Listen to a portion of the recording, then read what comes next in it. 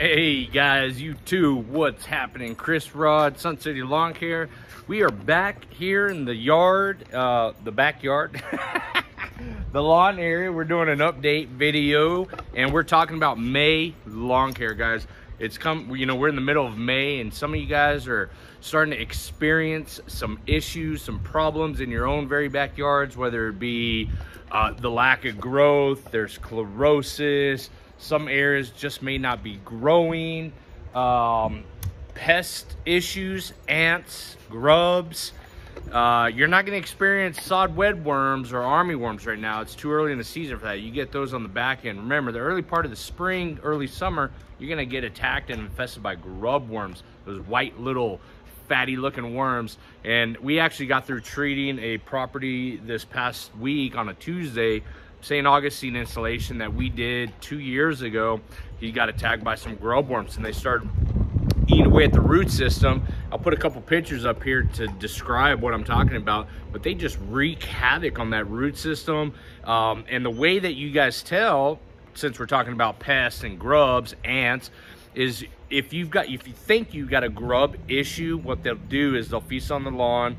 And they kind of excuse me, they kind of migrate from one area to the next, and they just keep eating away at that root system. And you should be able to do what's called a pull test, where you can pull that grass up or roll it like a piece of carpet.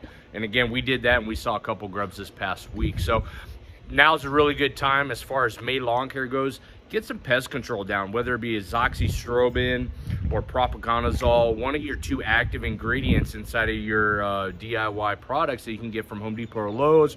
Or if you're looking something for more direct, that's highly concentrated or high and concentrated, those are your two active ingredients, okay, to treat for grubs, army worms, sod web worms, even though you don't have those yet, ants, ticks, cinch bugs. I think there might even, no, I don't want to say fleas. No, that'd be wrong of me to say that. But either way, you can get some product. You got granular options, you got liquid options. Later this week, I'm going to be doing that application, and we'll talk more about that if you want to follow along on application rates and how to apply pest control. Typically, what we're trying to do is prevent those occurrences from happening. So you want to be proactive about it. Get some product down. June bugs, first week of June, we start seeing June bugs. You know, when you get appropriate soil temperatures, those grub worms, they turn into a June bug. That June bug pops out of the soil, starts flying around all over your pool. Matter of fact, we're here. Let's see if we got any June bugs in my pool skimmer. I don't see any on the surface yet. Don't hate me on the pool, because I know it's a mess and I got to clean it today. But nothing in the skimmer, which is really good. So that's promising. I'll tell you what, though, in past years, I've seen them pop up in this side of the yard first, okay? When I start mowing and I start doing my thing. If I see a June bug, then I didn't miss my window, but I know I've got grubs, okay? The little the little brown beetles, those are from grub worms. Keep that in mind, okay? So be proactive about it. This is May lawn care. You can go ahead and get that product down now, okay? I know for a fact in the food forest, I got ants that are crossing the driveway to the food forest, and I need to go treat for ants. You stay tuned, because I'm going to show you a product that you guys can use for ant control outside of the pest control for grubs and you know, cinch bugs, things of that nature. I really haven't seen any pests back here, but this is May lawn care, okay? You guys should start preparing. If you don't have product, get your product, because now's the time to do it. So outside of that, what else can we do in May? If you haven't already done so, you need to fertilize. We're coming up on a May fertility application here in the next 2 weeks for a lot of our clients. Start pushing that growth is what I'm essentially saying, okay? If you're in a fertility program and you guys are applying fertilizer, keep it 3/4 pounds per 1,000 square feet is what you want to target.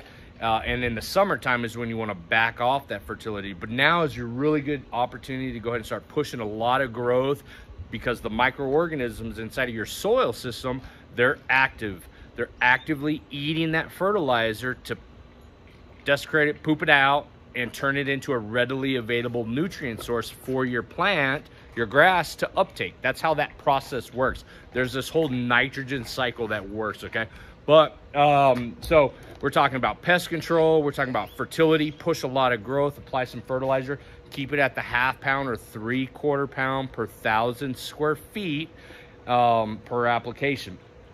What you will know if you've been following my channel whatsoever is I haven't put down any fertilizer in this lawn whatsoever, okay?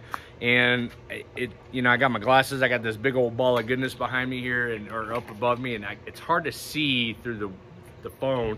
But to talk about my lawn a little bit, let's get a further back shot here. How's that? You guys know this lawn is probably the worst that it's ever been, okay? Again, if you've been following the channel, you've seen my pictures on Instagram and whatnot. And if you haven't subscribed, hit the subscribe button, because I got plenty of information that I could teach you guys and help you, especially if you're here in El Paso, with growing some grass. And it sounds odd because it's an educational channel, but I don't have the greenest lawn on the block, right? Well, the reason why is because I haven't done any fertility. I'm displaying and showing you guys what happens when you don't apply fertilizer, okay? So you guys know on this side of the yard, we did a core aeration. And this side of the yard, we did a liquid aeration. And when you can tell, when you look, you can see a noticeable difference between this side of the yard and this side of the yard, especially this area right here. There's just so many very bare spots. There looks like a lot of chlorosis, not the darkest lawn on the block, right? As opposed to this side over here, it's full, it's thick. There is a little sparse area there, okay? This grass, when it's primed and when it's in its, you know, peak condition, a lot of it looks like this. Nice carpet looking grass. Okay, let's get a close up of this because we're gonna get into this and dive deep real quick and a little bit more. What you'll also notice, got a lot of seed heads popping up. Bermuda grass seed heads, where are they at? They're all over. Look at this guy. Okay, you're starting to see them everywhere. All right, so when you start seeing those grass seed heads pop up, and you usually see it early springtime or right before summertime, here in El Paso in West Texas, we get these heat indexes where one day it's freaking 60 degrees, the next day it's 80, and then it's back down to 60, and then we get some random rain. Then it's in the hundreds the next day. We call it bipolar weather in El Paso, to be honest with you. But what happens when the turf, when your grass, your Bermuda grass starts producing those seed heads, it's letting you know that it is stressed, and so it's going into this protective mode of reproduction. So it produces these seed heads, right?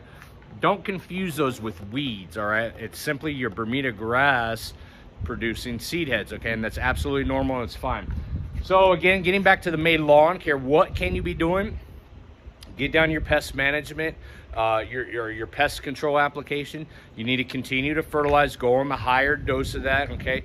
And get out there and start mowing your lawn. You gotta mow your grass, okay? And that's what we're gonna be doing today. We're gonna simply be mowing, but outside of the mowing, the edging, this lawn hasn't had water in a week, okay? So what I wanted to show you guys was the fact that you can still have a really good looking lawn, or you can have a green lawn and it's struggling in certain areas, but there's no chlorosis as far as water or irrigation deprivation in the areas where the sprinkler heads are. We've got our trouble spots, yeah, because we're trying to bounce back from all that dog pee that happened and killed that ryegrass, so we're rebounding from that. But getting to the point of the video is, what can you be doing in May? Keep it simple. Mow, water, fertilize. We're coming up on June, so start doing your pest control. Be proactive about it. And then the last aspect of May lawn care, what you guys can start preparing for, depending on where you're at. Here in West Texas, we start to get these random rain showers, okay? For example, the reason why I haven't watered this lawn in a week is last week or earlier this week, I'm sorry, when I looked at the forecast, I saw rain across the board this coming week every single day. Matter of fact, starting at 3 p.m. today, it's supposed to rain. But you see, I don't know, these clouds, they're not, you know, they're not telling me it's gonna rain, and I haven't watered in a week. And I would honestly say this lawn doesn't look that bad for not having water for a whole week, okay? Well, how is it the way it is? How is it green? How is it still, you know, growing without having watered for a week? Well, the reason why is because I also apply Hydrotain, okay? That's that moisture manager program that I've been making some videos and talking to you guys about. So another May application is make sure your irrigation is working properly, or if you've got some forecasts coming in, great. And if not, get some of that Hydrotain product down, okay? That way you've got water retention, increased water retention inside of your lawn, guys. Let's see, let's just a little follow-up area over here. It's all right, nothing crazy there. If you guys remember, we dug all that out. It's filling in. You guys know about this spot, right? That right there, that's where that nitrogen burn came from, that fish emulsion that I used. But this stuff, this grass over here, every year it just looks, tell me that don't look like carpet right now. That looks, and it's not even cut.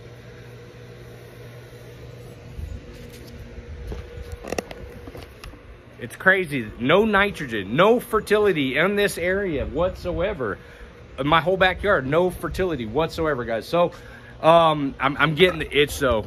I'm getting the itch to apply some fertilizer. I'm thinking about doing a case study on not applying fertilizer, half no fertilizer, and half go ahead and apply some fertilizer, or vice versa, whichever side.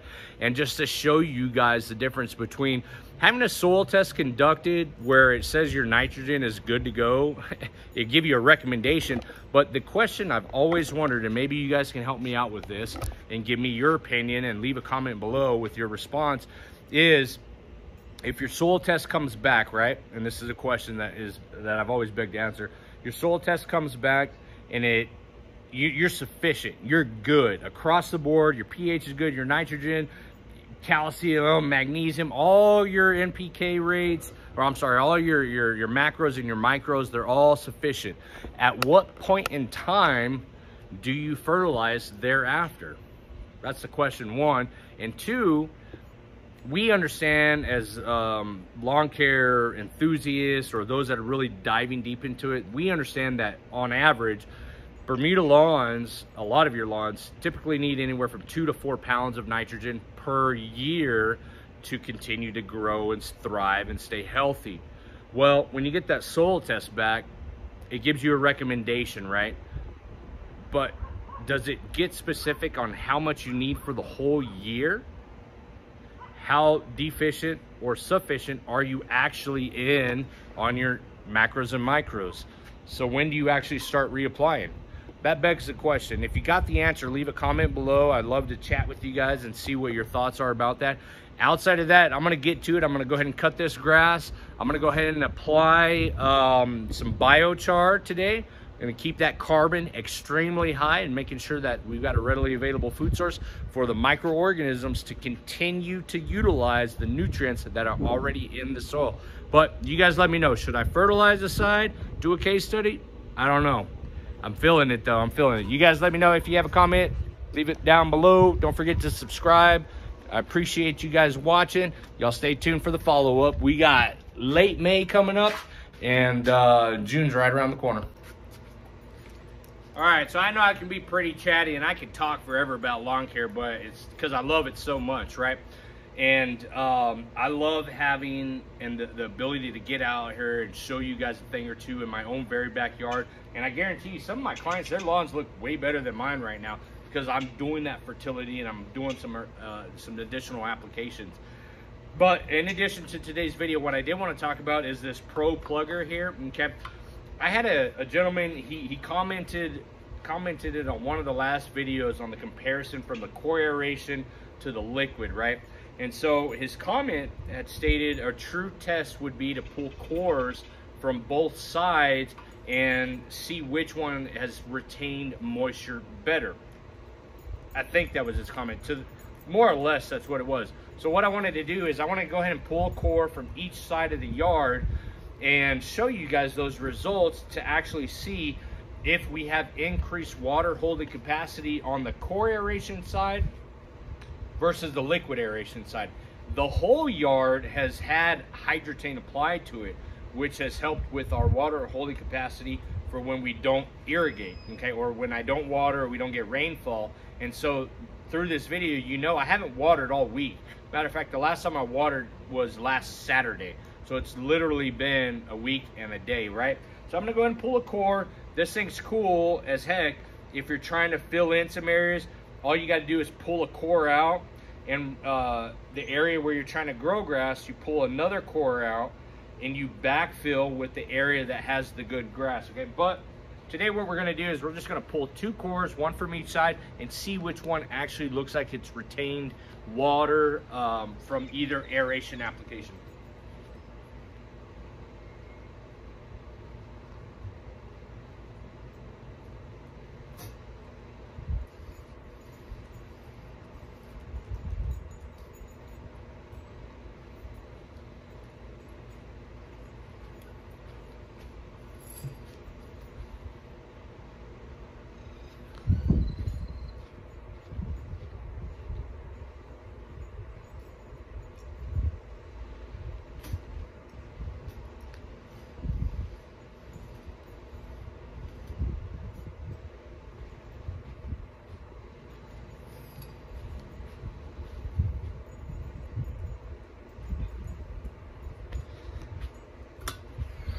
All right, guys, let's take a look here.